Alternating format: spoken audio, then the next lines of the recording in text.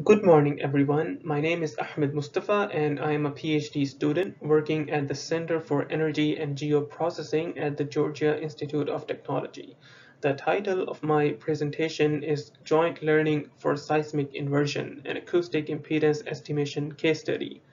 Without further delay, let me begin my presentation.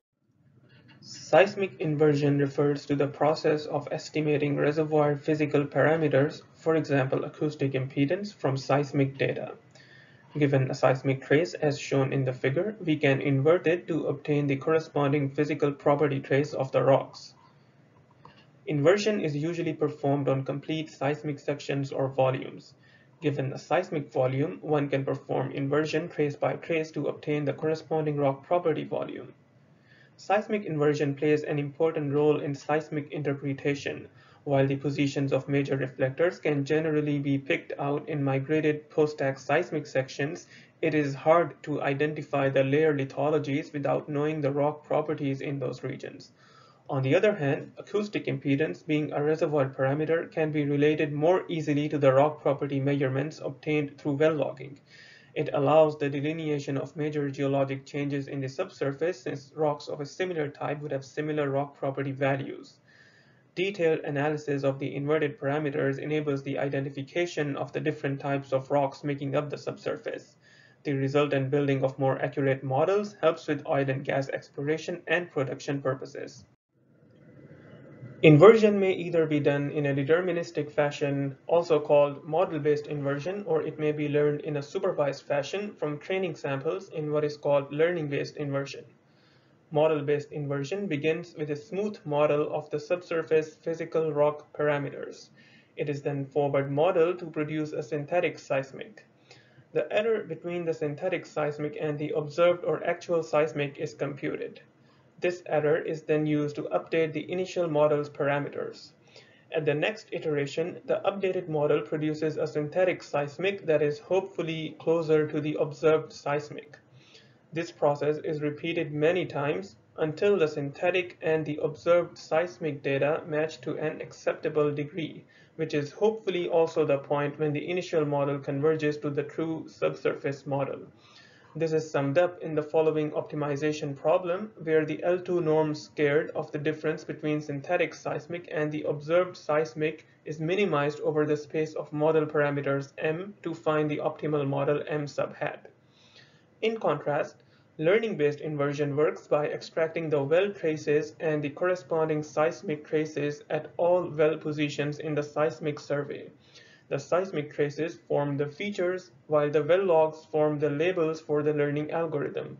The collection of all such seismic well log pairs constitutes our training dataset. The dataset is then used to train the machine learning algorithm by minimizing a loss function of the training dataset and the machine learning model's parameters theta over several training epochs. Once trained, we proceed to the next step of model inference, where the trained model is used to estimate a well log trace for each seismic trace in the section, resulting in a rock property section. Learning-based seismic inversion suffers the problem of overfitting because of the limited availability of well log data. This is a direct consequence of the fact that wells are expensive to drill. A single well may cost up to millions of dollars to drill. Machine learning models, commonly trained for inversion tasks, may contain thousands to hundreds of thousands of free parameters. Overparameterized machine learning models trained on seismic surveys with limited well data memorize the training set while doing poorly on unseen test samples.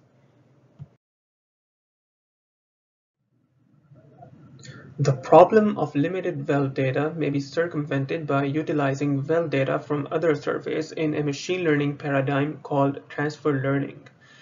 Depending on how close the source dataset is and how efficient the transfer learning mechanism, in some cases this may lead to a higher generalization performance on unseen test samples in the target dataset.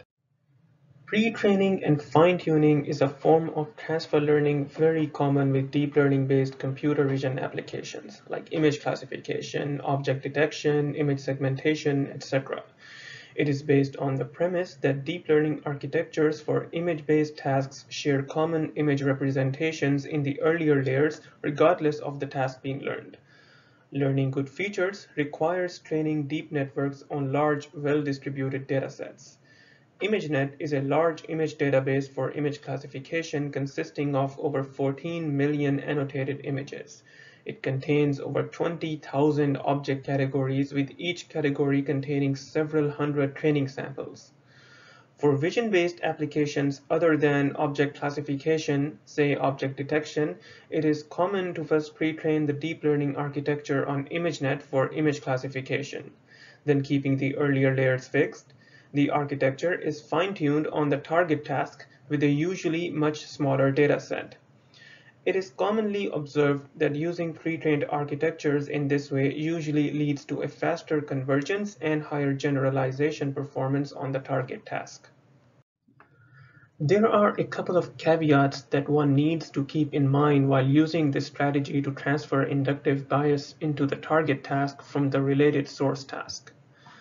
Firstly, the matter of how many layers in the architecture should one keep fixed, how many epochs should one pre-train for, the pre-training and fine-tuning learning rates, and if more layers should be appended to the network architecture before fine-tuning is highly subjective and domain-dependent.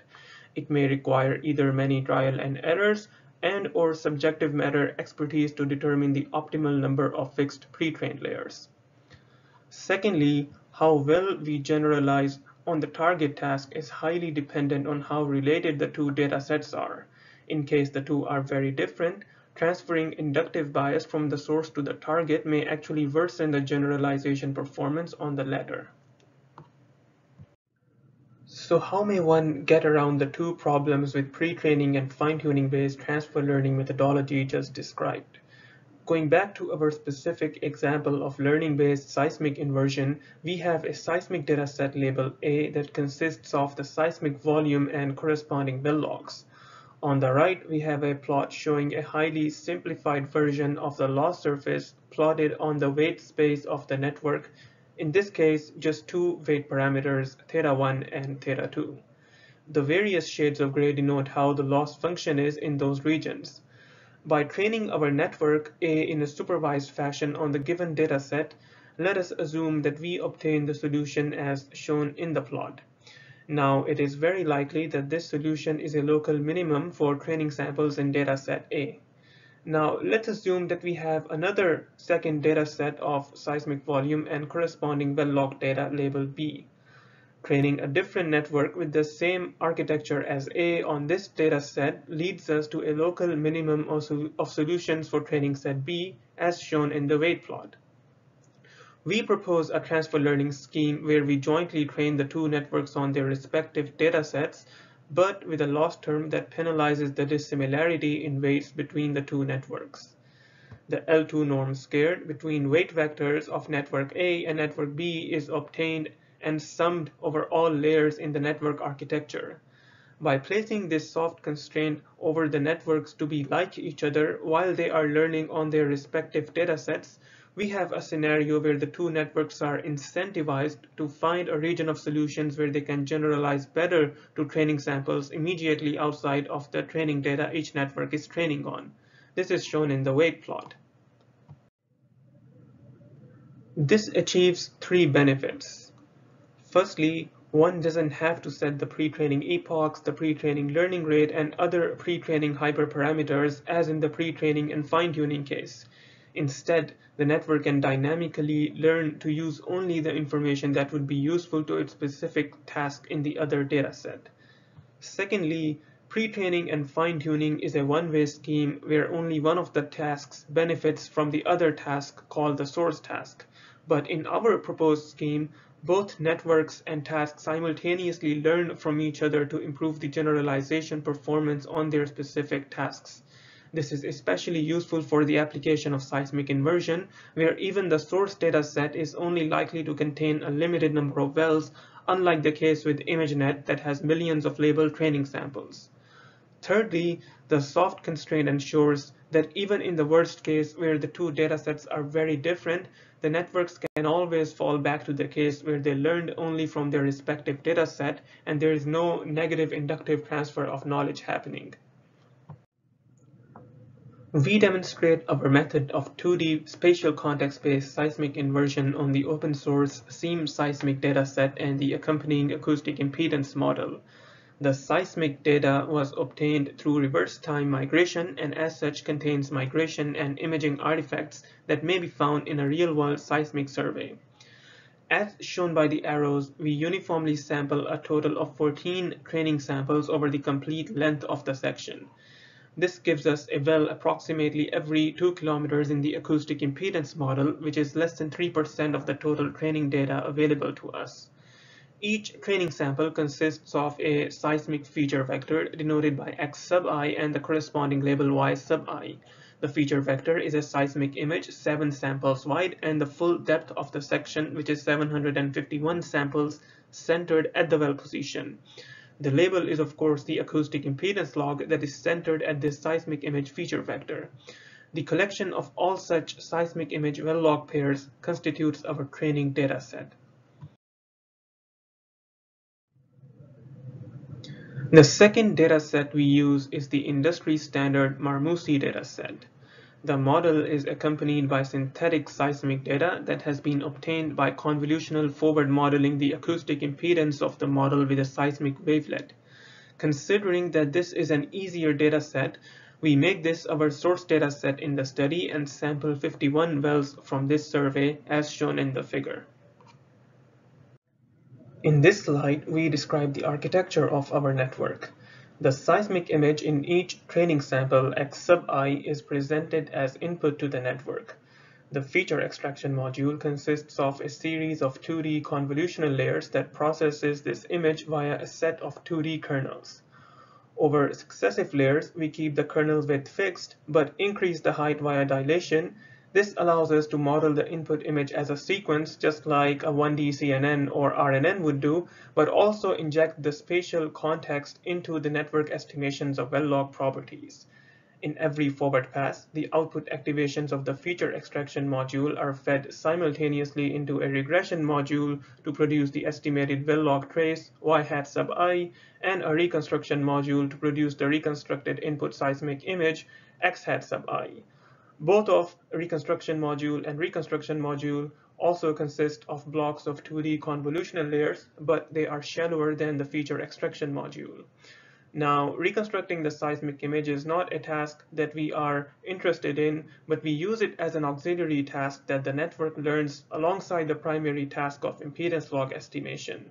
This setup is called multitask learning, and it has been shown that learning related tasks simultaneously can help to improve the generalization on all tasks, since related tasks can share beneficial mutual information with each other. We set up identical copies of the architecture just described for both Marmousi and SEAM datasets. At each iteration, each copy produces estimations for the well log and reconstructed seismic input for its respective dataset. The loss between estimated and ground truth well logs for both SEAM and Marmousi are summed over all training samples and added to each other to form the regression loss. In a similar fashion, the loss between all reconstructed and ground truth seismic inputs is summed over all training samples in both datasets to obtain the reconstruction loss. Finally, the weight mismatch loss, as described earlier, is obtained as the L2 norm square difference of the weights in all corresponding network layers for both SEAM and Marmousi and is called the weight mismatch loss. In a last step, the three losses are added together, weighted by factors alpha, beta, and gamma respectively to obtain the total loss, which is then backpropagated to change the network weights so that the network produces a lower total loss at the next iteration. We train our network for 900 epochs using the popular deep learning library PyTorch. At this point, we would also like to comment on the significance of the weight factor gamma. Choosing gamma to be too high a value results in both networks learning identical weights. This is similar to the case of training a single network copy for a dataset consisting of the sum of Marmousi and SEM training samples. On the other hand, choosing gamma to be too low results in the case where each network is virtually independent of the other, which is also the case of no transfer learning. But at an appropriate intermediate value, we have the case where each network optimizes on its respective dataset while also learning useful, beneficial information from the other one. After training the networks in the setup just described, we perform inference for each network on its respective dataset's seismic section, resulting in a complete acoustic impedance profile. The acoustic impedance section for SEM is shown in this slide since we took that to be our target dataset. One may observe that the predicted section captures almost all of the major transitions and boundaries in the ground truth model, despite using only 14 wells, which is less than 3% of the total training data available. I would like to draw your attention towards the top left of the predicted profile, where very fine details on high frequency changes in acoustic impedance have been captured. Next, we move on to the high impedance arch in the bottom left of the complete model, where the top and bottom of the structure have been delineated to a reasonable accuracy.